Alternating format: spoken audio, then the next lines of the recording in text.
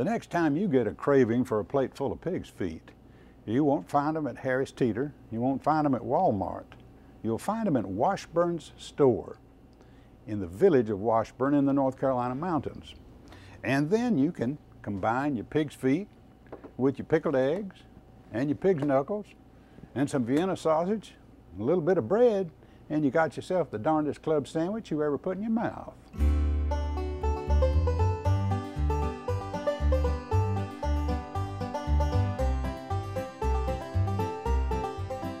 Clothing, hardware, fresh-made sandwiches, groceries, appliances, kitchenware, pottery, birdhouses, pots and pans, locally grown tomatoes. If you can't find it at Washburn Store, you probably didn't need it to start with.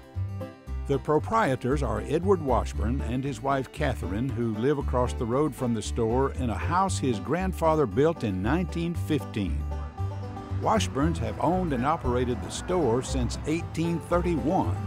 And it's most likely the oldest North Carolina business operated continuously by the same family. You may see a couple of grandchildren working the cash register or helping customers find stuff. 75 cents for change.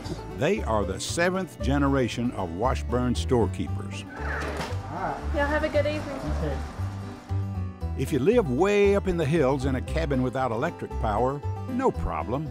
Washburn Store sells cook stoves that run on wood and water pumps that run on pure elbow grease. One of the churches in Golden Valley bought one of these because they don't have power out there. And that's some of the coldest, best water you've ever tasted. Now, if your horse should throw a shoe, first you measure the horse's foot. Then you go to Washburn Store, find yourself the right size shoe, anything from pony shoe to big workhorse shoe or any size in between. This store's shelves are crammed with stuff you'd expect to see in a museum. For example, if you need a washboard for your country music band or to do your laundry during a power outage, you can find one at Washburn's. I got my daughter one of those. When she got married, I promised her a washer and a dryer.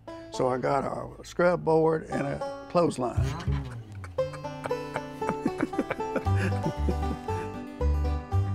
Denim work clothes reign supreme at this store. Overalls, coveralls, jeans, they take up twice as much counter space as any other product. Sizes run from real small to real huge. Good heavens. In fact, Catherine Washburn and her friend Bessie have been known to fit both of their slim selves into a single pair of size 66 overalls, to the delight of folks who happened to be in the store at the time. Humor and delicious surprises contribute to the charm of Washburn's store. You wouldn't want to miss the size 70 overalls hanging from the ceiling, a gift from the Tennessee manufacturer that supplies the store's work clothes. On a high shelf, there's a huge wheel on which Ed Washburn's granny spun wool for her family's clothes. And over in the corner, a retired copper liquor still.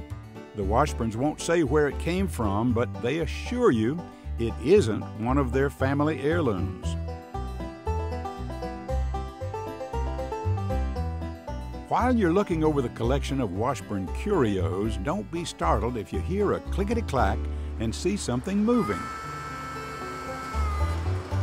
On a high shelf in the center of the store, there's a toy train that runs from way back in the nuts and bolts department, roars around a curve near the store's front door, then thunders past the hoop cheese, soda pop, and pickled pig knuckles.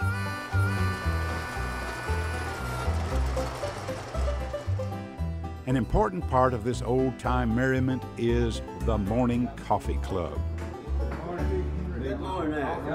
A jolly group of retired guys gathers daily for an hour of caffeine, jokes, politics, and sharing of community news.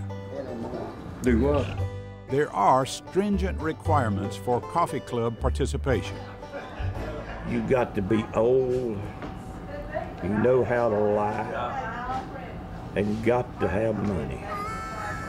So, and that leaves about half of us out, doesn't it? Yes, this place is full of surprises, laughs, and memories, but it's more than just a store and a community center. Washburn's is a living chapter of the history of Western North Carolina. That's why both the store and the entire village of Washburn are listed on the National Register of Historic Places. Catherine and Edward Washburn welcome visitors, whether or not the folks buy anything. So drop in, ask Edward to start up the toy train for you, then saunter over to the stack of work clothes and hope that those size 66 overalls do look a bit big on you. Even I'm not that big.